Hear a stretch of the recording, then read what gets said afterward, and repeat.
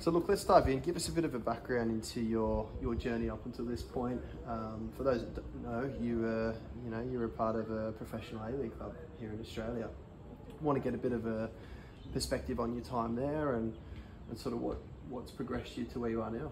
Yeah, so obviously starting at like football, like everyone does, and then CCU opened up on the coast and trialled for that and got in, and just then sort of slowly progressed through sort of divisions, and with each step of progression up a division, I feel like I progressed a lot as a player and learned a lot. Yeah. And I think getting that step then to an A-League academy, I progressed a lot, and it was a really good environment. Just the difference in sort of players' mentality was the main side of it, people being focused and wanting to be there. Yeah.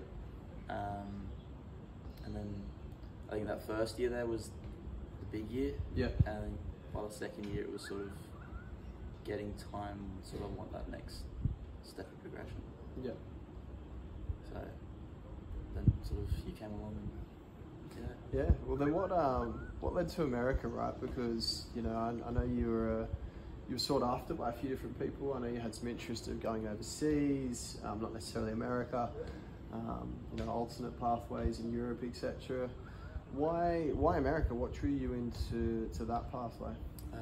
There's two sort of key parts to I think America that really enticed me. Was one being the degree, and sort of obviously football not being forever, and being set up so when football's finished, I'm still in a good place and I've got that degree. And the other part being sort of having a few injuries over the past couple of years, getting to know my body a lot, realised how important working on myself is, as well as the football and the facilities that America has and offers can really help and develop my game even more. No, it's huge. So look, give us a bit of an idea into your recruitment process. I mean, I was the lucky one that got to recruit you, and being a 6'2" centre back, top speed of 36k, coming out of a professional club, made my job easy. Give us a bit of an idea about the different schools you spoke to, what sort of levels, just to give people an understanding of what it actually looks like when you get, for us into phase 3 promotion and, deciding on where it is you want to go. Yeah, so that part was pretty fun. Yeah. It was enjoyable. Like I was obviously sending through different people on WhatsApp every couple of days, talking to people, and then sort of then getting the video calls and talking to different schools from different places in America, different levels. Also learnt a lot in that phase as well about the whole structure of how football's done in America and sort of seeing how it works. But yeah. What did you learn in particular that sort of stuck out? I think the big part really was D1 isn't the best.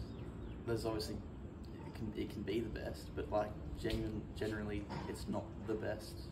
It's just bigger schools, and it's not always the best pathway just because it's D1. Yeah. So learning the amount of different pathways at different levels in America, and obviously ending on D2, good school. Well, you're headed to one of the toughest conferences within the D2 landscape. You're going to the RMAC.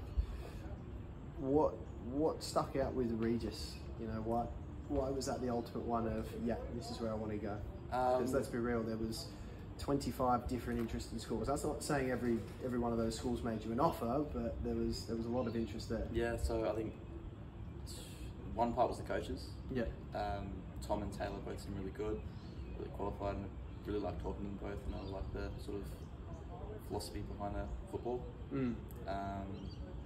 The place originally really didn't matter to me. I was like, I don't care where I'm going, it's all about the football.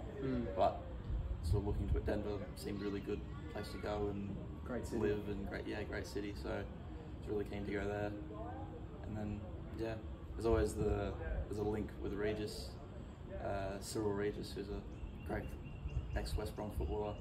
As soon as we heard Regis, it was gotta go there. Gotta go. Love it. And lastly, what's it's a big first season for you. I'm hoping and I'm expecting that you're going to go in, you're going to play. What are sort of some goals that you've set for yourself on a personal level that you want to achieve? Just again, as I've said before, with each step that I've had, I've progressed a lot. It's just continuing that. This is the next step of, it's be a high level than football that I've played. So just progressing as much as I can in that space. And usually I feel like I can progress pretty quickly, and just making sure I continue that. And I think I could be, you know, on to better things after Regis.